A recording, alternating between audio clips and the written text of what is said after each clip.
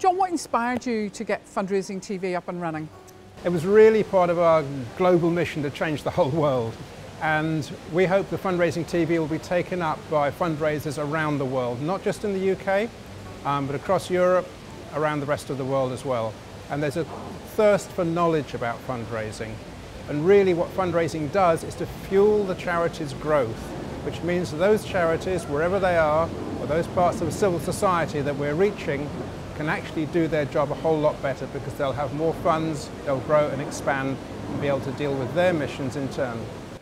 And have you had feedback at the Institute of Fundraising Convention about Fundraising TV? Sure, people love Fundraising TV. We've got a lot of subscribers and we're hoping for a lot more. It's certainly taking off. John, our viewers have had an opportunity to get a flavour of Fundraising TV. What happens next? So what happens next is that the International Fundraising Consultancy is going to set up an educational charity. And the idea of that charity is to develop Fundraising TV so that we can influence the public about fundraising and fundraisers and charities to help them raise a lot more money so they can work with their beneficiaries and to develop all the programs that they do. We've had a range of innovative, informative, highly experienced fundraisers on the programs.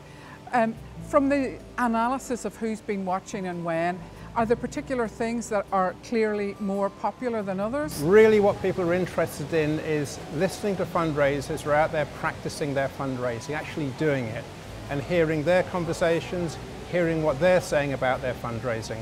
And that's something that really you don't get elsewhere. And looking forward to the next series of programs then, the next big thing in fundraising that we'll be covering, any idea what's going to be on the slate for those programs? We will see. There's a lot of fundraising techniques out there, there's a lot of development in different areas, but there's also a lot of basic practice that's going on now that needs sharing around the world. Thank you. Thank you, Norma.